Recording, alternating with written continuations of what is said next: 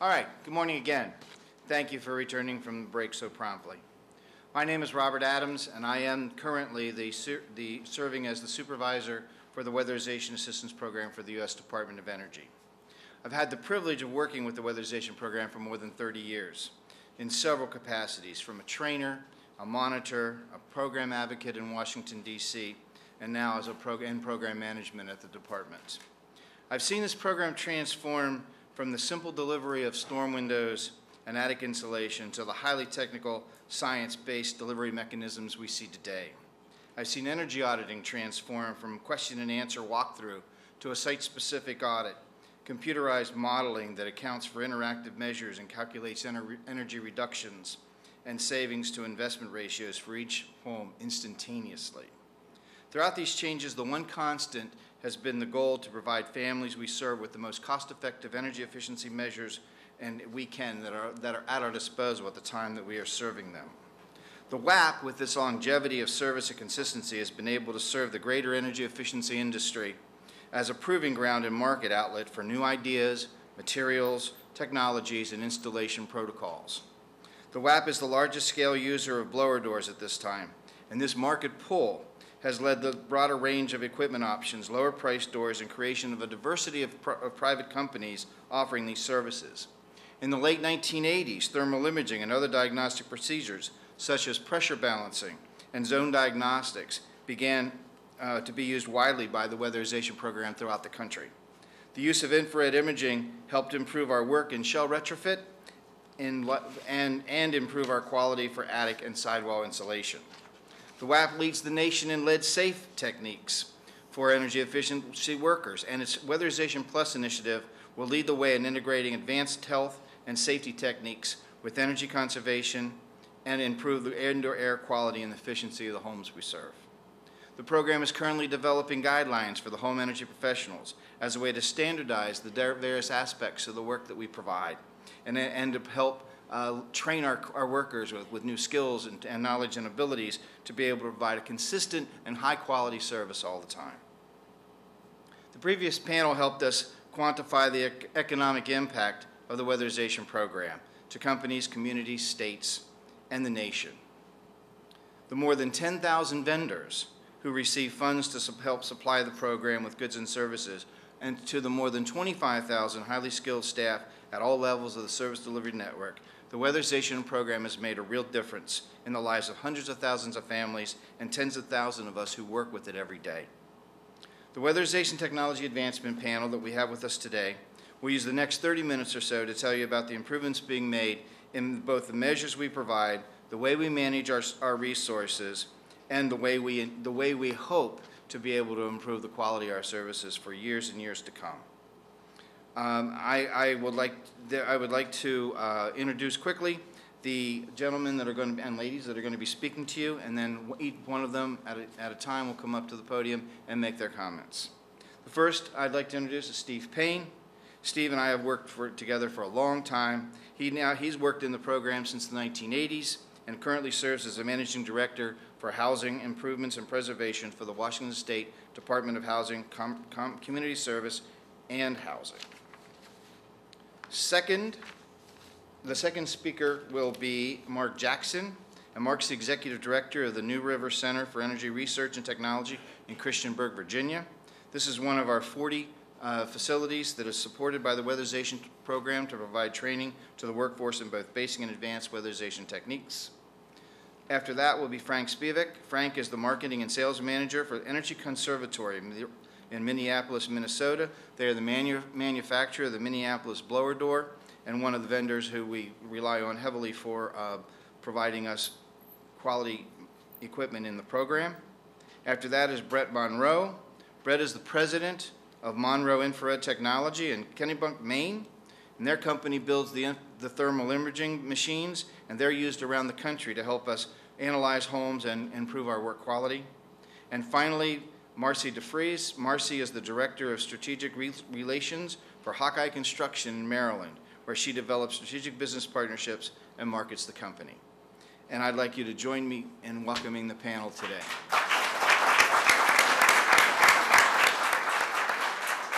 And our first speaker, Steve Payne. Good morning, everybody. It's certainly a pleasure to be here, and I appreciate you all joining us. See many familiar faces and many new ones for me. And the first panel and the second panel that we're going to hear, we spent a considerable amount of time trying to hear the stories about the people who this program directly serves, the low-income household.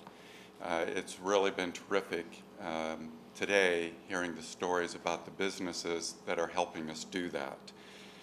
Obviously, weatherization creates jobs, but many may not realize just how deep and how broad that is. There's certainly the hands-on labor and the construction. The program significantly impacts the indirect job market as well. The job market created by the material suppliers, the product manufacturers, even the trainers whom weatherization depends upon. They're the supply chain for our weatherization technology, and this panel that's next is going to help touch on that, both the training and the technology, the tools that we use. The weatherization program has been a technological breeding ground for over 25 years, which enabled these suppliers to develop the cutting-edge technologies that reduce energy costs for those homes that can least afford any inefficiency, as well as ensure that homes are healthy and safe. In so doing, these businesses are helping create the green technology jobs that our country needs to compete in the global energy economy. Today, we're seeing tools and techniques that were introduced into the program as standard practice nearly 20 years ago, if not more. And now we're seeing them gradually being integrated into the broader construction and retrofit industry. The weatherization program creates jobs in technology, manufacturing, supply, training, and construction. One day we'll look back and see that the first round of jobs creation was just the tip of the iceberg. Sometime in the future, we'll feel more than ever the impact of the new technologies that the weatherization program is developing today. As we deploy these new energy-efficient technologies, not just in low-income housing, but in every home throughout the country, we'll gain a substantial and crucial energy savings for our nation. Perhaps even more importantly, we'll build the sound foundation of a secure economic future for our country as we export new American technologies, goods, and services around the world. Today we're going to hear, and we have been hearing, from people contributing to this exciting new frontier. They're ordinary American business people who are doing extraordinarily innovative things to homes to make them more energy efficient, health, and safe. Thank you.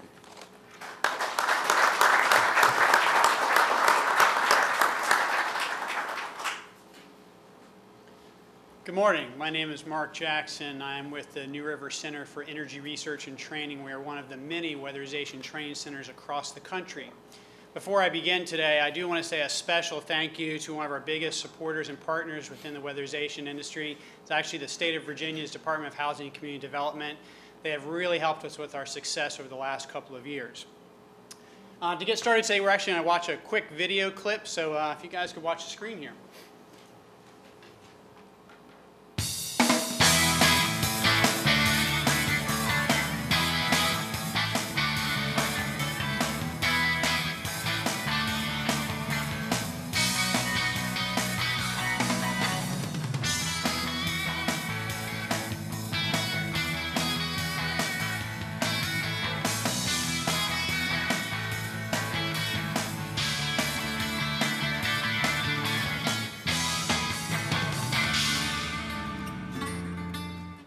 The New River Center for Energy Research and Training, located in Christiansburg, Virginia, is a 12,600 square foot state-of-the-art training facility that has trained more than 25,000 weatherization workers since 1999. Our facility includes 2 training houses, Grandma's House, and the Mobile Home Lab.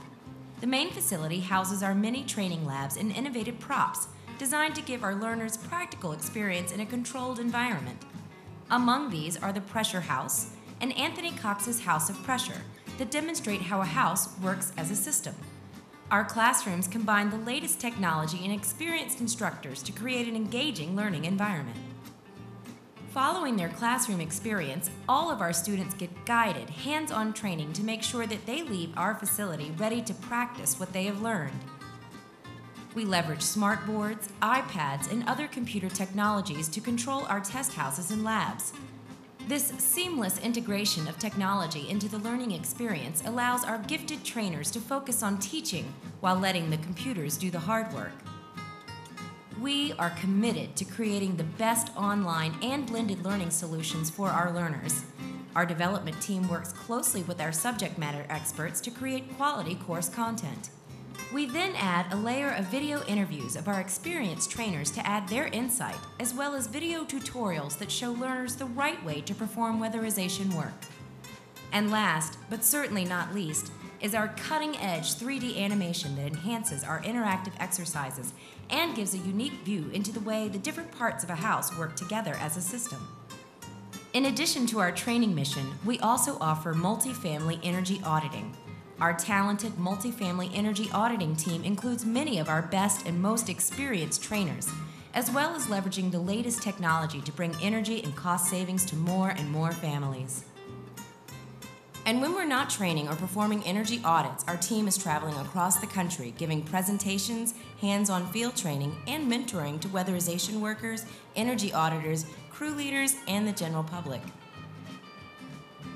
We also have deep roots in our local community dating back more than 30 years. We continue this tradition through our involvement in community outreach projects. At Insert, our impressive facility, experienced trainers, dedicated staff, and cutting-edge technology come together to make us one of the best weatherization training centers in the country.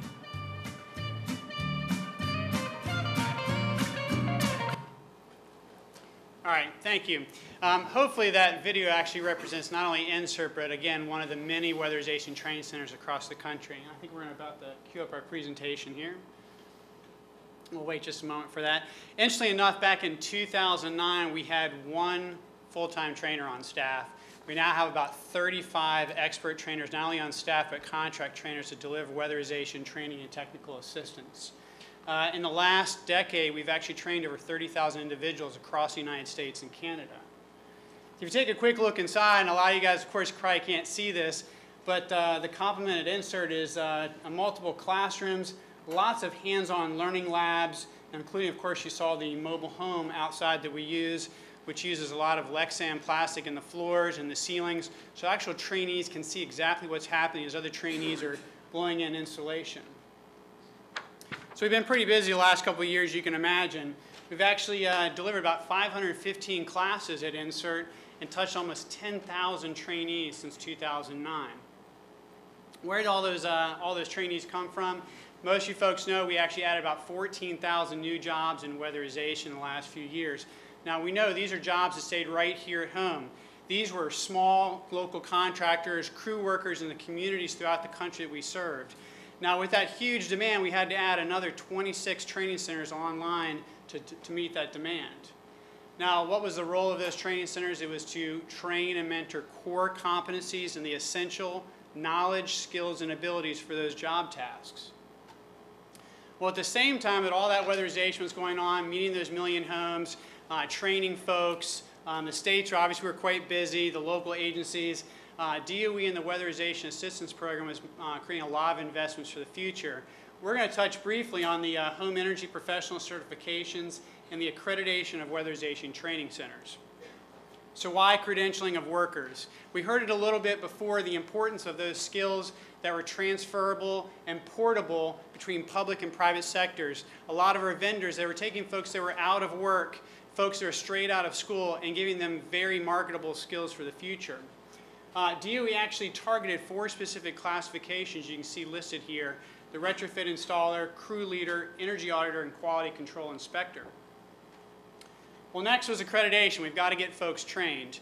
Well, we wanted to accredit weatherization training centers across the country to drive consistency and raise the bar nationally for training and retrofits. We hit an incredible milestone this last week. I'm proud to announce that Insert was actually the very first training center of the many to go through the accreditation process and be approved by IREC, the Interstate Renewable Energy Council. Thank you. So what does it all mean? A trained and credentialed workforce will build healthier, safer, more durable, energy-efficient homes, provide a national standard of quality for the home performance and retrofit market, and most importantly, help lessen our dependence on foreign oil. So in conclusion, because I only had a few minutes today, what does that mean? It means having training centers out there that are accredited across the country, retention of jobs, retention of institutional knowledge, accessible and consistent high-quality training, and a robust, credentialed workforce for both weatherization and the residential retrofit industry. Thank you.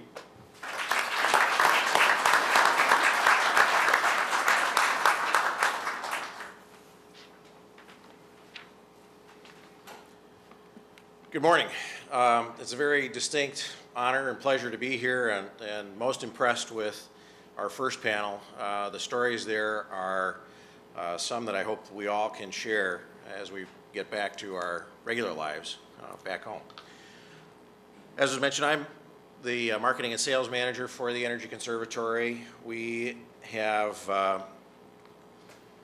been in business since 1980, and probably in 1980, for many years after that, 100% of our business was to the weatherization community.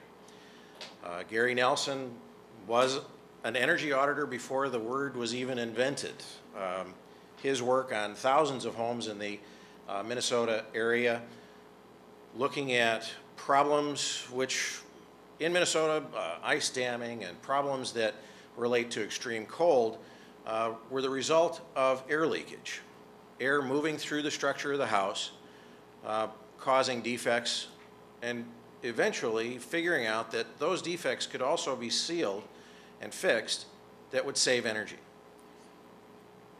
He learned quite a bit about the projects that took place at Princeton University, which is kind of the birthplace of the United States blower door industry. And in the late 1970s and early 1980s, it's hard to believe, but at that time, there were as many as 13 manufacturers of blower doors. Model Zero, as it's kind of come to be known, was born in 1980, and our current model was developed in 1985. So that was 1980. I joined in 1999, and I was only the 9th employee. So that's 20 years, and I'm number 9. When I started, we were still working out of an office and manufacturing facility that was a converted gas station. But we had some dedicated people who were working there and really thought that we could make an impact on the world. We moved to a new facility, which we thought was gigantic at 3,500 square feet. We were swimming with space. This was fabulous. But as times changed, the need for weatherization, the impact of other things related to weatherization outside of the weatherization community, energy auditing, the ResNet, and industries like that, we started to grow. In 2009, we were fortunate that we had contracted just prior to the advent of ERA funding to add another 6,500 square feet of space and added 5 new employees. So now we're up to 20 employees. So within a span of the first 20 years, we went from 1 to 9 to now we're at 20. Talented people that we have had money to train and get them involved in making some very complex, sophisticated equipment. And fortunately, we were able to add those people, it seemed miraculously at the right time, because when February of 2009 hit, it was just a madhouse. We still added requirements for our building. We added another 8,000 square feet. We are fortunate to be part of the weatherization program. As I mentioned, we were 100%. Prior to 1970, we were probably 70% of our business was weatherization. ERA kept our company in business. Certainly, it's kept a lot of companies in business. But it was also one where we kept our suppliers in business. As the economy was ramping down, we needed more equipment and more supplies and material in order to make the equipment to supply to get into the ERA funding program. So we had our plastics manufacturers and our aluminum fabricators. They were in the process of closing down for a week at a time, or moving from a 5-day to a 4-day or a 3-day. We're desperate for material. We said we need stuff. We can guarantee that you're going to get this amount of material from us. And many of them were able to add a shift back. So it does have the trickle-down effect that I think all of us were hoping.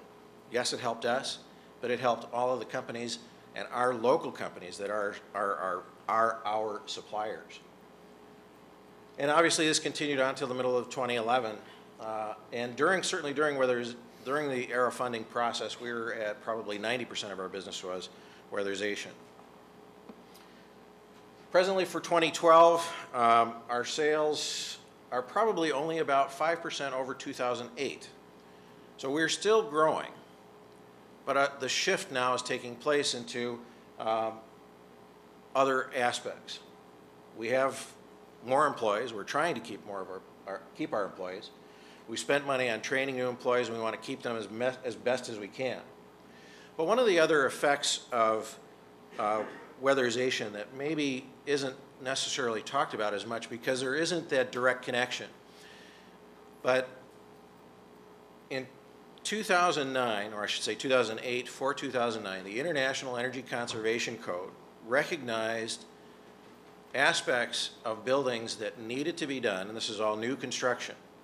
And part of the ERA funding was that states that took ERA funding were required to meet the IECC 2009 standards, which required diagnostic testing and air sealing.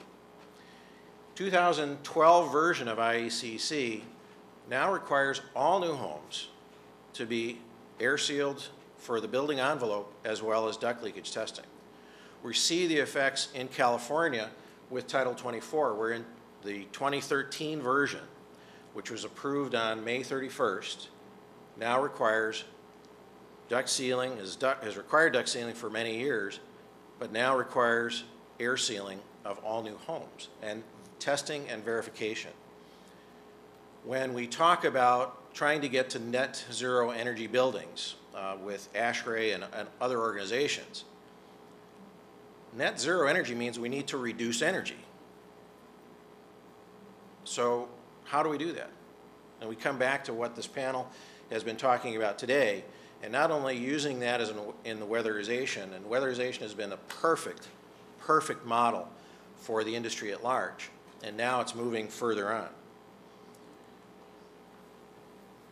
We've been involved with weatherization for 30 years. We know these people. You saw that the previous panel, they're our customers. They're great customers. We try to provide superior service to them because they have new crews. They have somebody who goes out on a site and doesn't know what to do sometimes. They find something that they haven't encountered before and they need some help. We're there to help them. We've been there for 30 years. We've seen funding obviously fluctuate for many, many years through some of the golden times and some of the worst times. We do believe that retaining weatherization funding on a consistent level is an important aspect to this industry. It does help families, it saves energy, and supports the local community. And since this seems to be the video portion of our presentation today, I also have a video.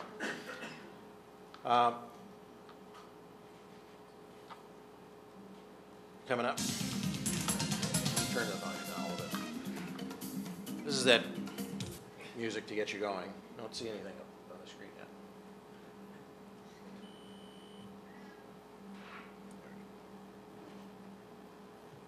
Go back to the beginning. When we talk about with weatherization, these are the kinds of building defects that take place. It affects houses, whether they're made by conscientious builders or those who just don't have a lot of care. But they happen, and they happen to all homes regardless of class. We see these kinds of problems take place. Diagnostic tools that are employed by the various contractor groups use them to help identify the problems. In these cases, we're either depressurizing the house or the ductwork, and you're seeing the effects of these building defects where air is moving through the structure. We use a blower door to help with the diagnostics on it. Kind of visualizing a little bit what Mark had in a little bit more simplistic manner. The devices are used to help augment what happens in the house. They're used for documenting construction air tightness of buildings. We're estimating the natural infiltration rates. We're doing measures and finding out whether what was done beforehand and after are actually proper. Now, in some portions of the country, we have duct work outside the thermal envelope, and so we have duct leakage testing. This is a way to visualize the problems of a leaky duct in a crawl space. Just marvelous looking picture. Some of these transfer over into the building structure itself. The concept of using an infrared camera to help identify where those building defects are helps crews actually work more efficiently and quicker to get to find where those things are that they need to actually do some work. The process of doing a test is actually just a matter of just a few minutes of setting up. This is the process of putting in a blower door. The test itself is very quick and very simple, but the information that's gathered from that is valuable to both the auditor as well as to the crew, and then to the auditing process again that verifies the work has been done afterwards. So we're looking to build the pressure in the house to 50 pascals, and we identify how much air is actually moving through the structure. When we're testing ductwork, it's a slightly different process, but it's the same principle. We're pressurizing ductwork. We want to find out how much is leaking, because the idea is whatever air is moving in has to be coming out. So this is a very simple test, and here we're going to 25 pascals. And being uniquely American, we're looking at tests where we do 25 pascals and we're measuring cubic feet per minute. Where else in America we mix up metric and English measurements? Now this is the work that the weatherization crews do. It's not pretty. Some guys actually think this is fun. I don't, but you know, there are a lot of guys that think it is. They find the problems. The fun part is finding the problems. They can fix it. They can do the work, and they enjoy it, and they know they've done something good for certainly the homeowner and certainly the community, and they're doing their part to save energy. And the building defects are a variety of things. So with that, I thank you for your time. I appreciate it. And again, it's a distinct honor to be here and be part of this panel. Thank you.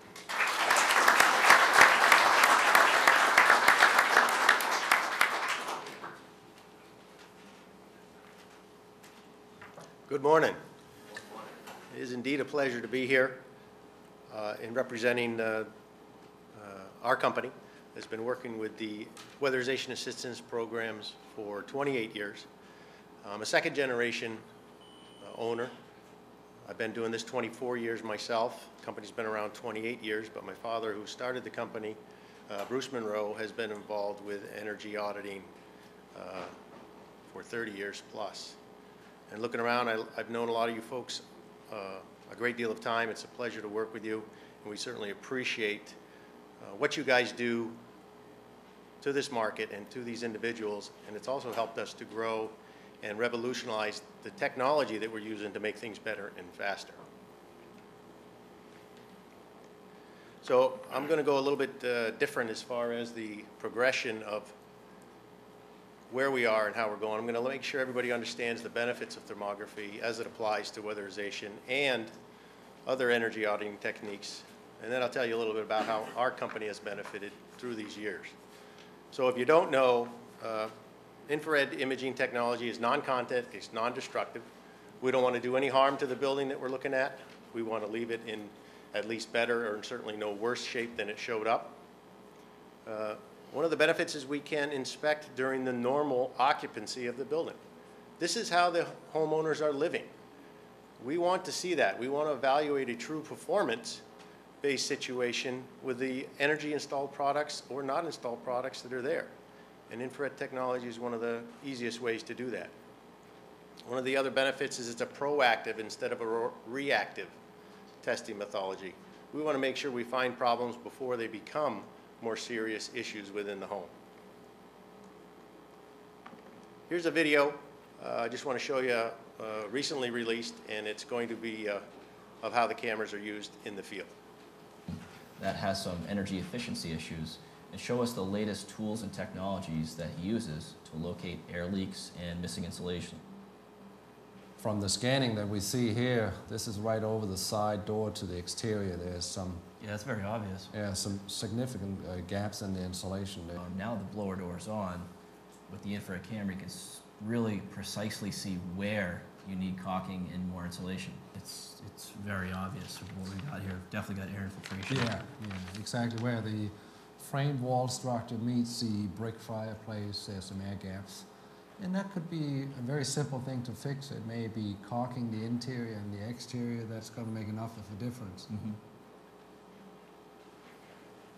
One of the things, Ben and Rob, how many homes do you look at that are in that good a shape? The other interesting part about that video is it's a very segmented piece of a 10-minute video that was just released towards the end of last year, primarily designed for the home performance industry outside of weatherization.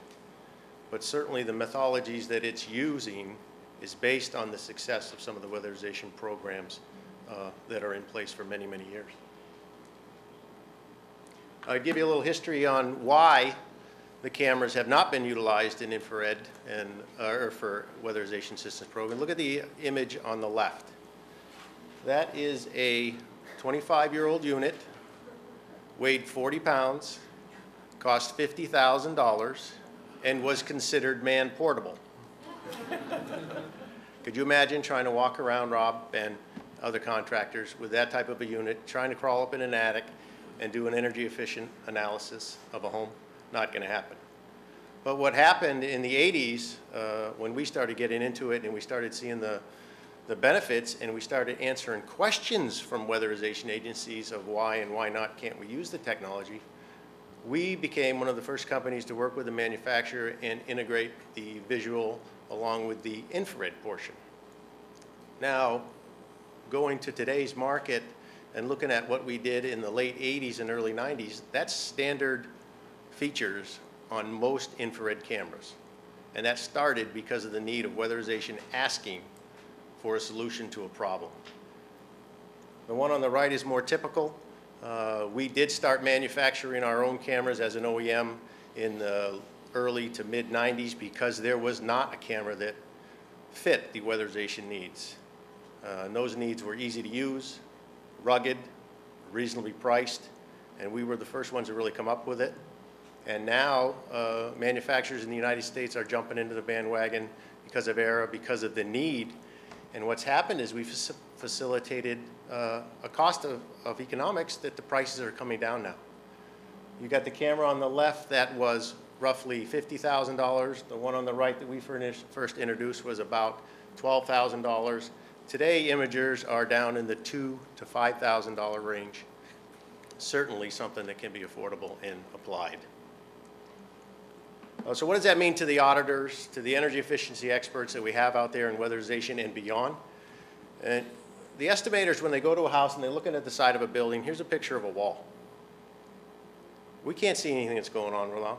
How are we supposed to estimate what it costs, how long it's going to take to do the job right? With an infrared camera, you can clearly see the scale is dark is cold, white is warm. This is a heating season, so you don't want to see a lot of dark. We can clearly see that this home was attempted to be weatherized before because the insulation is settled, it wasn't applied properly, and now we know that we can only address a certain section of wall area and we can get a more accurate estimate. Multifamily units, by far one of the lowest hanging fruit that we can capitalize on for saving energy in this country altogether, whether that's a multifamily unit, a low-income family unit, it doesn't matter. If we're on the third or fourth store, Rod, Ben, again, same with you, how do we realize where to apply our energy savings measures? Visually, this looks perfectly fine. With a thermal imaging camera, not so. The dark areas are representation of wet spots or moisture because of flashing in window issues. Well, we certainly don't want to go applying energy saving measures like insulation until we fix the leak. So the technology, as far as beneficial in applying, is a wonderful tool. A little bit about us. We're a veteran-owned company since my dad started in '84. I'm a veteran as well, and he started it with 2 people. Again, we worked in the late '80s with the manufacturer to really develop technology specifically for the Weatherization Assistance Program. One of the biggest things that we find has helped, and it's continuing to evolve, is the training aspect of these tools. These tools can only be applied as well as the interpreters and tomographers that are behind the equipment can utilize them. So training programs are coming fast and furious. Last year, we first introduced a level 1 certification program for building analysts, specifically because of the need and the advancement of the technology. Since then, we've grown. We have 3 offices, 8 direct employees that we use to support. We have what we call 6 dealers that are specifically marketing to weatherization assistance programs and energy efficient companies throughout the United States. We're continually looking to develop more relationships.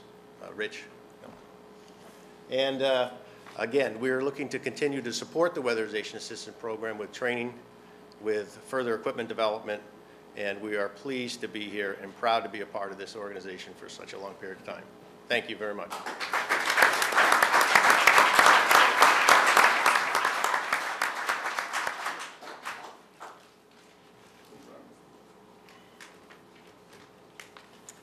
I put my name up here.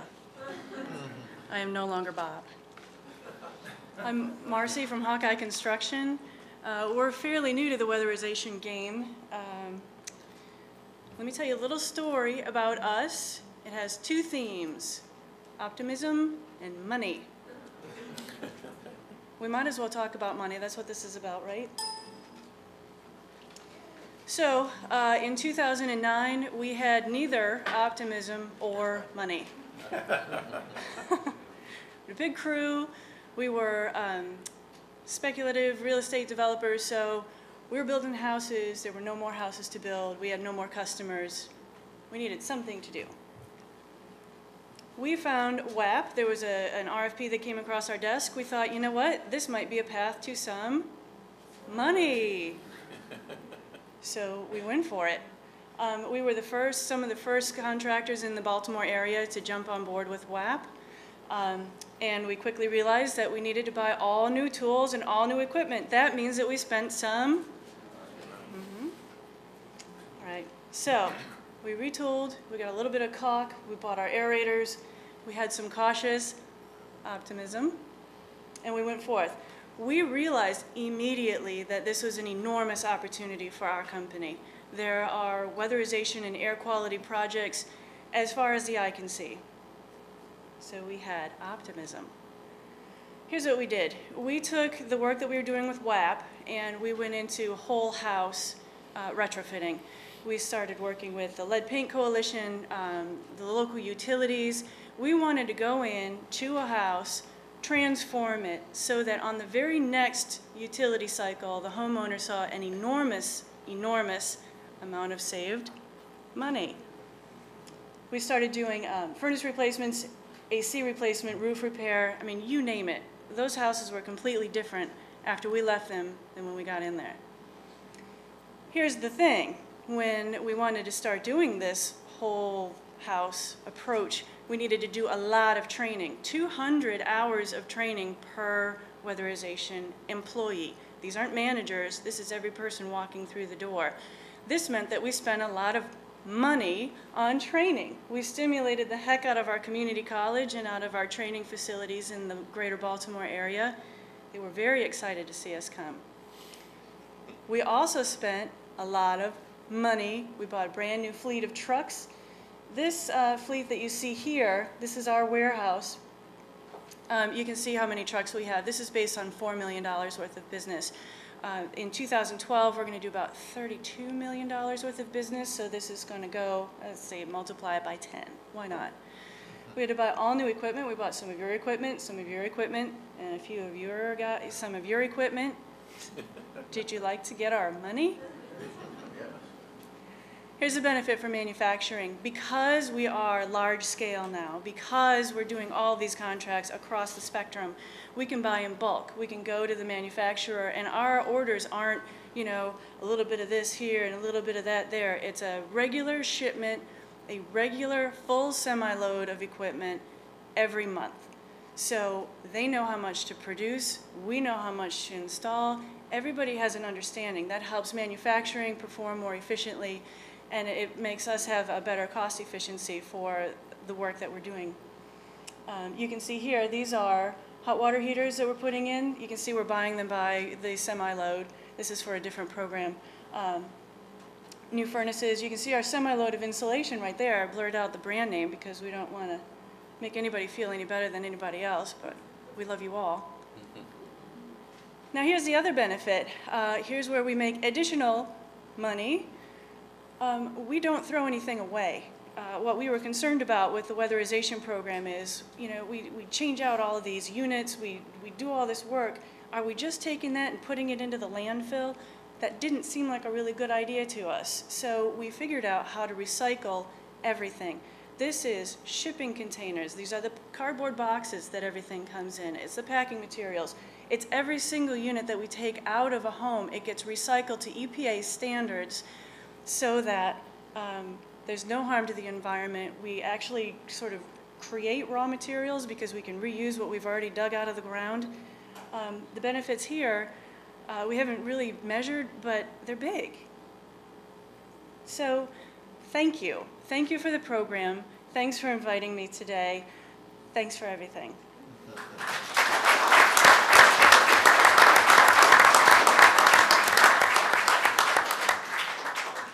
I want to thank the panel again for the great presentations to talk about what we've been doing in the weatherization program to improve the technology and our capabilities.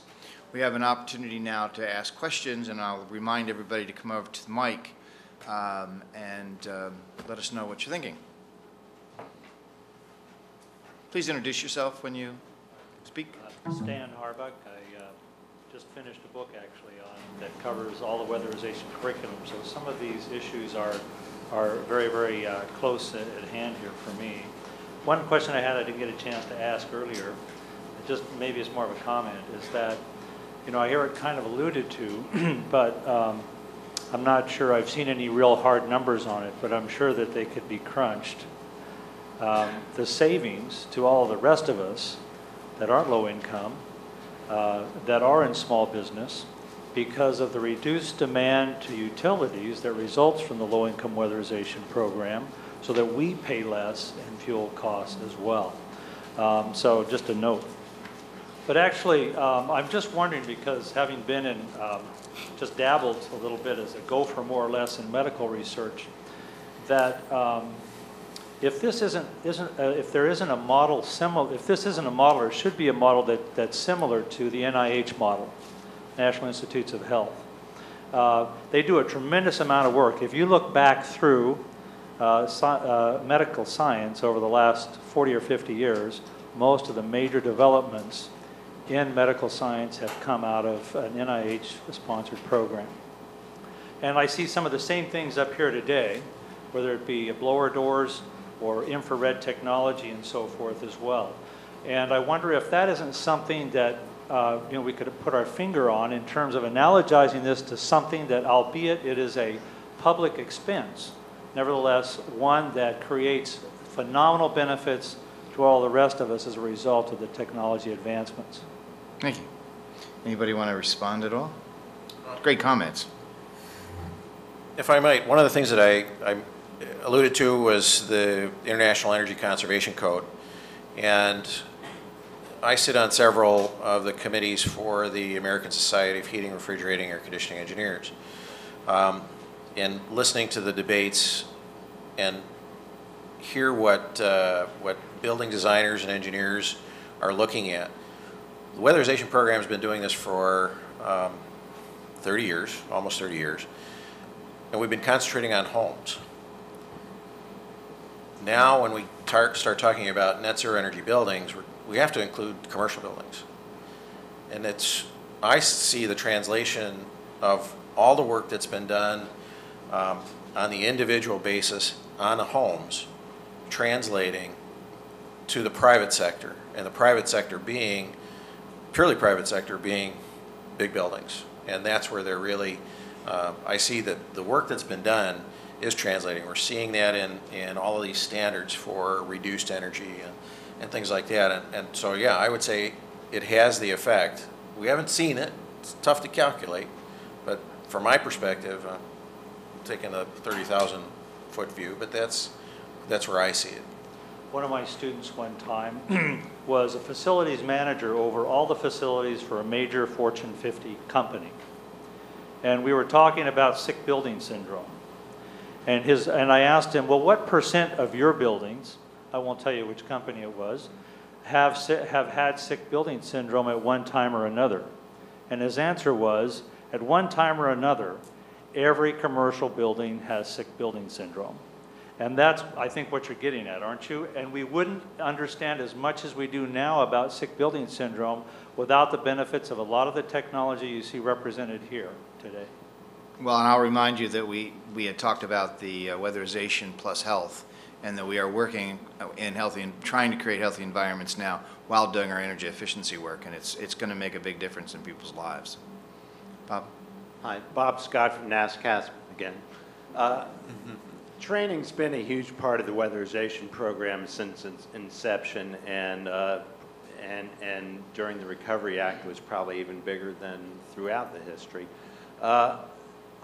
We're probably scaling down our workforce. So I wanted to ask Mark, what is NSERT's plans for reaching out perhaps to a bigger market now that you've expanded so much and may not have as much weatherization worker training as you did the last few years? Well, that's actually an excellent question, Bob, and I'm going to echo off a lot of what Frank's already talked about with the 2009 International Energy Conservation Code. What we've seen over the last probably 6 to 9 months as municipalities throughout the country are starting to implement these, states are starting to mandate these in the coming years. Contractors, private contractors, HVAC installers, builders have been contacting training centers just like NSERT for training around air leakage, duct blaster testing, so that they can be in compliance in the years to come. And recently we actually were contacted by a company that actually represents a national firm, and they're looking to train about 500 folks over the next 6 months. So again, this is a huge benefit for the training centers as ARA starts to come to an end. Hi, I'm Elizabeth Chant with Vermont Energy Investment Corporation. It's a little bit high. There we go. And there have been some game-changing technologies that you represent, the infrared camera and the blower door. They have changed the game. There's another game changer coming, it's here, and that's smart grid advanced metering devices. Vermont, the state of Vermont is the recipient of a Department of Energy Smart Grid Investment Grant, and Vermont Energy Investment Corporation is delighted to be working with the Weatherization Network in Vermont as a weatherization innovation pilot partner, where we are exploring the effects of smart grid introduction into low-income weatherization homes and trying to measure the additional energy saving effects of the smart grid. So would just like to thank DOE and the weatherization program, and I think the results are going to be very interesting and help build the case for additional savings in this industry that we care so much about. Thank you. Thank you.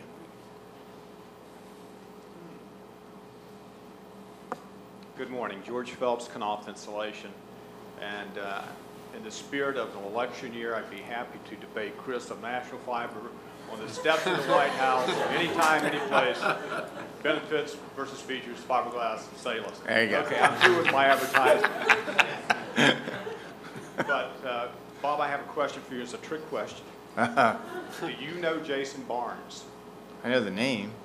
That's a good thing, because I just had my mother's home weatherized in North Carolina.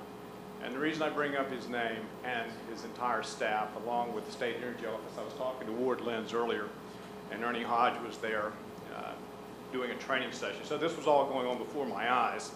Being in the installation industry, I have a keen interest in this, obviously. My mother's 90 years old, so it gave her some comfort to know that I was there, especially when they did the blower door test. By doing the blower door test, what they found, by the way, there's no insulation in this house. It was built in the 30s. There was the equivalent of a 4.5-foot hole in that house. Right. Now, I don't know about the test out. I'm looking forward to talking to Jason to see what the results of that happen to be. But I've been an advocate for our industry when I worked with the Installation Manufacturers Association for the weatherization program. It's truly a bipartisan program. It's a shame that it has gone in the direction it has in terms of becoming a partisan issue, because there are so many people that benefit from this, and the entire country benefits from it. So I'd like to commend you guys, and Jason in particular. Please tell me they did your mother's house well. Please tell me they did your mother's house well. Well, yes, I'm glad you mentioned that, because I had to be at our corporate headquarters, so I called my mom. I said, Mom, how are they doing? She says, they are just so great. That's what we want to hear. 90 years old, that tells the story. Thanks so much. Thank you. Can I respond to that? Sure, please. There's actually a study that's been published that shows that the average house, not just a low-income house, but the average house has a hole about the size of a basketball, every single house. So there is weatherization opportunity, not just for low income, but for all levels of homes and businesses. Hi, I'm Dave Heppenstall from AEA in New York. I just want to first thank everyone for pulling this together today. I think it's so incredibly important. And remind us that, in fact, nationally, an awful lot of low-income folks live in multifamily housing. And for the first time under ERA, there's been this really huge expansion in the percentage. I guess it's close to 28% or so of actually the units that have been completed under ERA have been multifamily housing. Correct. And I know in New York, downstate New York, we've completed 38,000 units during this period of time, but it's also meant an expansion to affordable housing nationally in multifamily that has included low-rise and high-rise, but often central systems. Even in places where you have low-rise, you may have 400, 600 units in clumps of 4 or 6 or 8 or 10 with a combination of central systems, complex systems. And affordable housing folks nationally have been able to engage in a way that's never happened before. And I think that partnership has really been quite amazing. And I know that in New York, the challenge has been, historically, we've not had enough money to do big complexes. I mean, we've done, yesterday we had an opening of a sort of a ribbon cutting on an event in New York City where it's a 350 unit complex that's affordable housing that had 2 huge steam boilers replaced by 5 hydronic systems. In the last year, demonstrated 40% savings since the installation of those systems.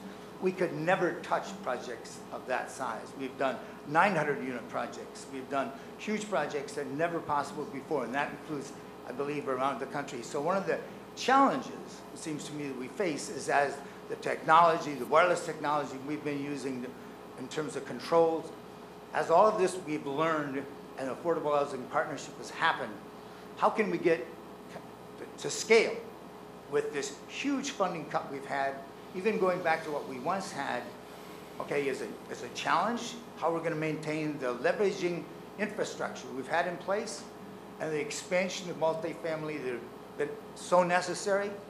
How do we maintain that success? So they're challenged. Good question. And I would love to hear something from this group, including Bob, as to ideas of how we can work together to ensure we meet that challenge. You do know I work for the U.S. Department of Energy. Anybody from the panel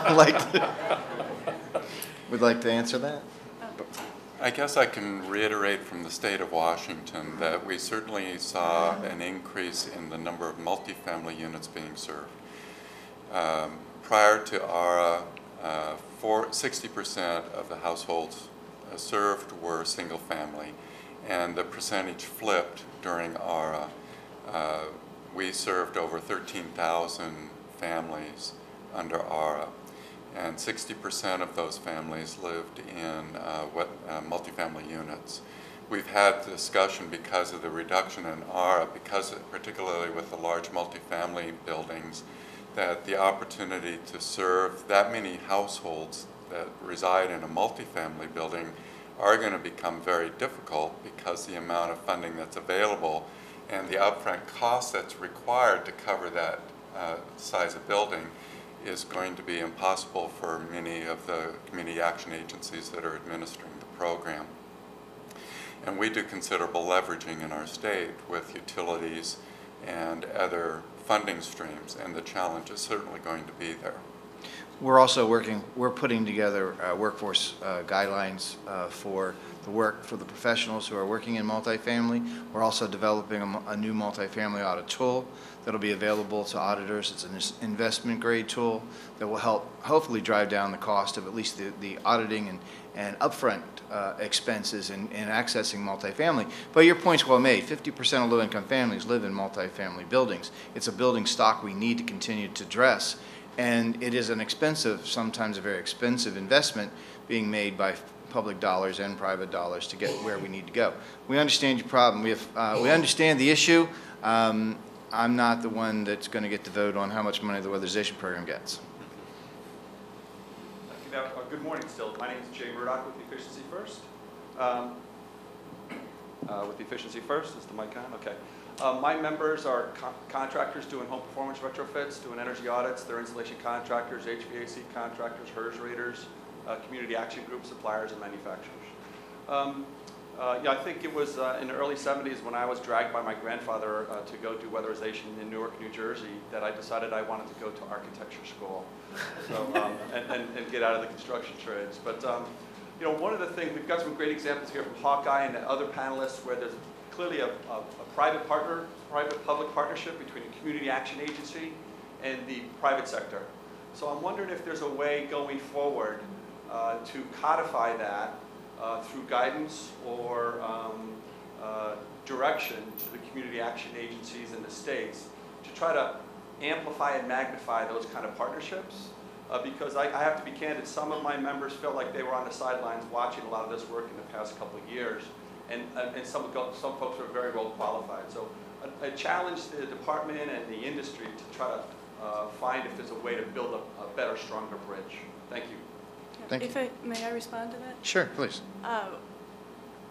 We found that it's all about the network. It's about networking. Your members have got to get into the room where the other people are, where the community liaisons are. It's that discussion, it's a dialogue. It's not necessarily just an RFP process. It's getting to know people, it's a human interaction. If you can facilitate that as part of your mission, that's going to really move this forward. We also had, during ARA, actually during 2010, Congress provided us with funds to look at innovative ways in which to deliver the service, and we are looking at other non-traditional partners that are providing weatherization services around the country. That project is still underway. There's been no evaluation as to the cost benefits of that, but we all already recognize that there is an opportunity for other partnerships. John Dooley with Advanced Energy.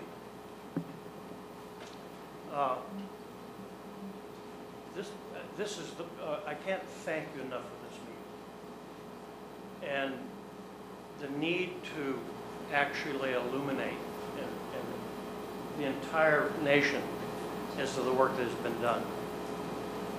I bought my blower door in 1985, and there was only one blower door in all the east, southeast.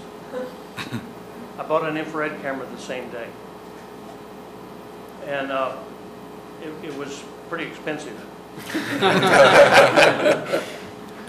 What I wanted to kind of try to get all of us to think about, and then I'm going to pose the question, is that it takes three things to grow an oak tree. It takes an acorn, water, and soil. excuse me, 4, in the sunlight. This is the sunlight. Since I came into the industry, I actually never knew this industry existed. And I went to Affordable Comfort Conference and found out at that conference there were 700 people there that their heart was into helping people. I didn't know that there was other people like me. I thought I was the only one. This past year, there was the largest acorn drop on my land that I've ever seen. But I also know that only a few will become oak trees, not all of them. And I've watched over the years the weatherization program from its infancy, where most of us, a couple of us were elbowing each other when Mr. Williams talked about CETA. And some of us in the room, like you've heard about that. But the fertile ground of weatherization, not the private sector, is what has brought forth growth that the private sector can use forever. The technologies have changed drastically, not because of the private sector, but because of the fertile ground and the desire to serve and do work that actually works. And I've watched that grow over the years, and I listened to this panel, I listened to the previous one. You'd have to be dead in this room to have not listened to Mr. Williams and almost had tears come to your eyes. And the pictures he showed. That's the fertile ground. That's where blower doors and infrared cameras and manometers and monoxers and the networking that you talked about, it came from this fertile ground. My question is I want to go back on Monday morning, and is including us all, I want to go back on Monday morning and begin to figure out in a broad spectrum nationally, how do we bring sunlight upon this particular industry and make it happen? How can we do that? How can we do training? How can we increase your sales and production of good equipment and the networking so that all this wonderful work, even though the funds are going down, we illuminate it up? That's a good question. Our closing speakers here, how quickly is your question? We can't answer that one right now. I think the answer's in the room, though. How quick is your question, Rick? Okay. Actually, ditto on what John Yeah, well. My connection to the weatherization program goes back to 1983, so I'm kind of aging myself here. At that point, I actually ran a local weatherization program. Onset of circumstance, became the state weatherization director in New York for 14 years. And after I left, that was asked to go over to the New York State Research and Development Authority, and to create a residential deployment capacity there. When we thought about it, we said, let's just take the best practices of the weatherization program and let's call it something. And we called it Home Performance. That with EPA back then was able to use the term Energy Star, and thus Home Performance with Energy Star was born of the weatherization parent. And the point is that industry that is now solid and exists nationally is because of the weatherization program, which I contend is the best national program, federal program ever created because of its concept.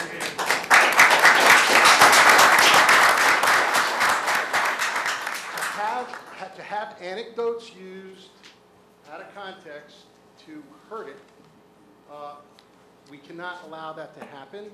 And I think each of us has to take a personal commitment to coming back and being a part what I'm hoping advocates and NASCAS will provide for us, and that is a way and a means for us to enlighten our congressional friends. So thank you all. This is really good, Bob. Thank you. Thank you, Brad. Thank you, advocates. Thank you. Next. Thank you, Rick. Please let me, please give our panel one more hand for that great work. Thank you very much.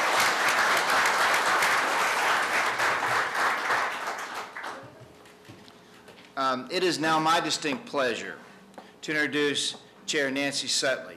She's the chair of the White House Council on Environmental Quality. In her role as chair, Nancy serves as the principal environmental policy advisor to the president and helps coordinate federal environmental efforts while working closely with agencies and other White House offices in the development of environmental policies and initiatives. Nancy has a remarkable resume if you ever get a chance to see it. Some of her previous roles include serving as deputy mayor for energy and environment for the city of Los Angeles. That's in California, in case you didn't know. She also worked for Governor Gray as an energy advisor. She's worked as a deputy secretary for policy and intergovernmental relations in California EPA. She's also served EPA as a senior policy advisor in the regional office in San Francisco under President Clinton. She has been a tremendous advocate for all environmental quality around the country and a strong supporter of the weatherization program. It's my pleasure to introduce Chair Nancy Sutley.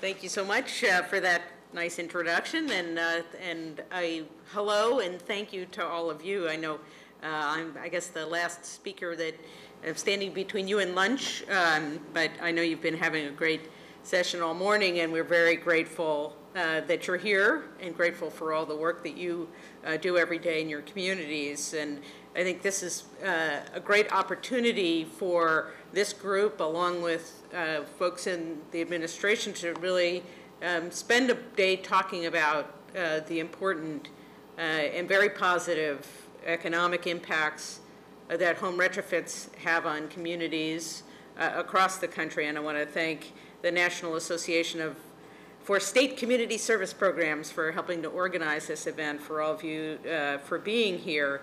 You know, the American Recovery and Reinvestment Act really allowed the administration to make what is, as you know, an unprecedented commitment to expanding home energy efficiency and retrofits and the markets and the business opportunities and the benefits associated with them. And I think the benefits of weatherization to this audience, and I think to everyone, should be very clear. Opportunities for workers, not only to get trained with new skills, but to find work, incentives for companies to create new jobs, and certainly benefits to the families who save money on their energy bills. And it's very exciting that using this Recovery Act funding, the Department of Energy and Department of Housing and Urban Development, and working with all of you and your colleagues across the country, that been able to retrofit more than 1 million homes, and that's remarkable. Supporting more than 14,000 direct jobs and saving families more than $350 million a year in the energy bill. So that's a pretty good investment and a pretty good track record. On average, as you know, each weatherized home sees a drop of more than $435 a year in their energy bills. And we know that low-income households in particular spend a disproportionate amount of their income on home energy bills. So these savings can have a really profound impact on the ability of families to manage their household budgets. And we know that the benefits also translate across the supply chain, and you see the impact on your businesses and in your communities. And this is really part of the action that many of you have been involved with for a long time, but that the administration has really tried to focus on and highlight to encourage energy efficiency efforts and jobs across the country. And I know you've heard about some of those initiatives today.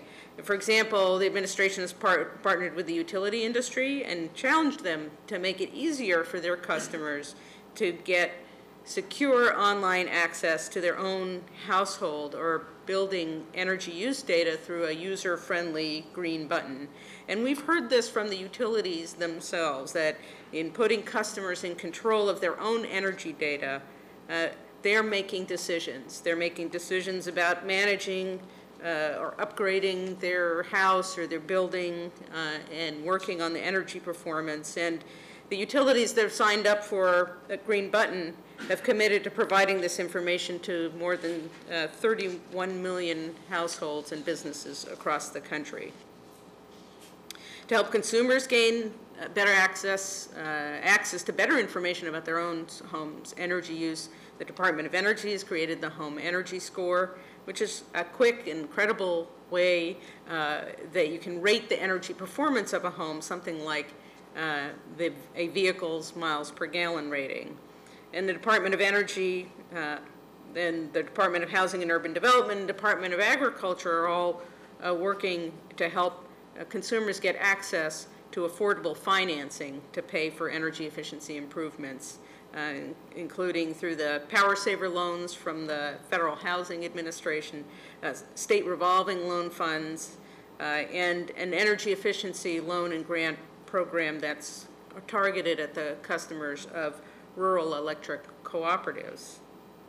And to help consumers easily find and identify well-trained and reliable home retrofit workers, the Department of Energy, working with industry stakeholders, is developing guidelines for home energy professionals to support and promote high-quality home energy upgrades.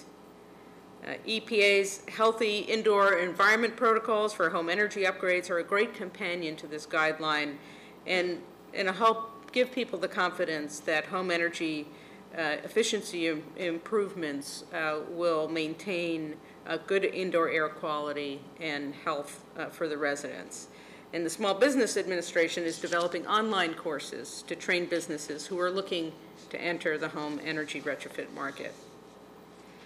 Other administration programs are working to identify innovative ways to develop, to further the development of the home energy retrofit market. DOE's Better Buildings Neighborhood Program is devoting more than $500 million for more than 40 state and local governments to identify dozens of sustainable home retrofit business models that can be replicated in communities across the United States.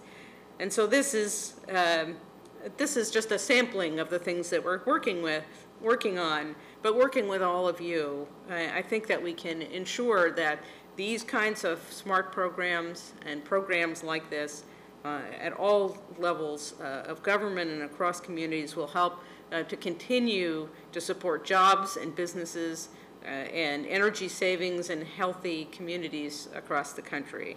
So we are just so delighted that you're here at the White House today because you're the people who are really making this happen and making this happen for millions of Americans and in more than 1 million households. And I just want to take a moment to thank you for everything that you're doing, for all the hard work, for all your patience, for all the innovation, and for really getting the job done. We are here to be your partner, and we will continue to do everything that we can to support you. And together, we'll continue to pursue a healthy and a prosperous future for all Americans. So thank you again for being here, and thank you for listening to me, and I wish you all the best in the remaining time we have. Thank you.